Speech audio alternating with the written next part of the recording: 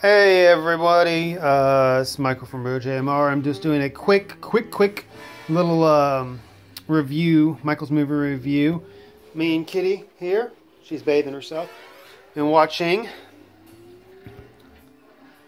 we have been watching Ferris Bueller's Day Off, and I thought I'd just do a quick review of it.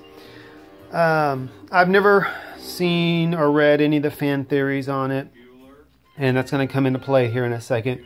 But I really enjoy Ferris Bueller's Day Off, and not only because it's a John Hughes movie from the 80s, which I'm always a big fan of. It's just kind of just every teenage kid's fantasy of the ultimate senior skip day. Everything works out for him. He gets to see the coolest stuff. You know, he gets to go to the top of the Sears Tower, which of course is now called the Willis Tower, but it will always be the Sears Tower to me. For instance, they go to the Chicago Museum of Natural Fine Art. Go eat at a fancy smancy restaurant. Get to be super snooty to a super snooty guy. Of course, go to a baseball game.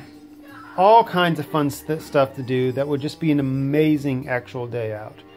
But everything seems to go a little too perfect. And part of it, as I know, because it's a movie and you kind of have to suspend belief about it. And part of the reason why I'm going to have this theory about the movie is the scene with the parade downtown. That is just a little too convenient to me. There's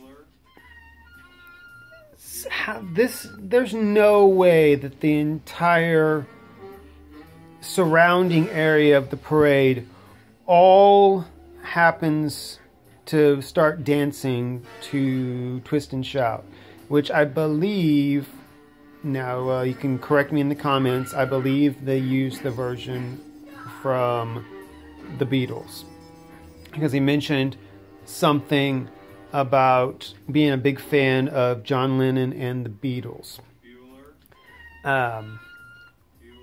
And so here's my theory. Ferris really was sick. He was not BSing that. The whole movie is he's in bed, sick all day, and he's having a very lucid dream brought on by an extreme illness, because everything works out a little too perfect. And especially the part with the parade. I don't buy that part. If it was a real movie, he was really awake, that's just a little too convenient. And if you've seen the movie, you know what I'm talking about. Everybody in the city is dancing to Twist and Shout. Makes no sense whatsoever. And the part with Cameron coming to his realization about his entire life,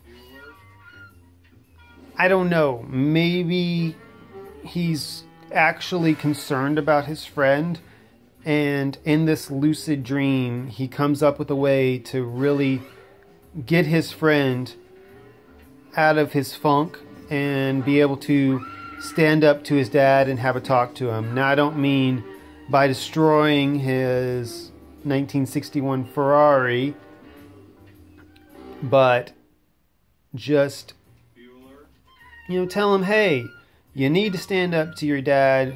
You need to do this. So that's my theory. Overall, I love the flick. No, whether it's a weird theory or not, it's a great flick. So much fun.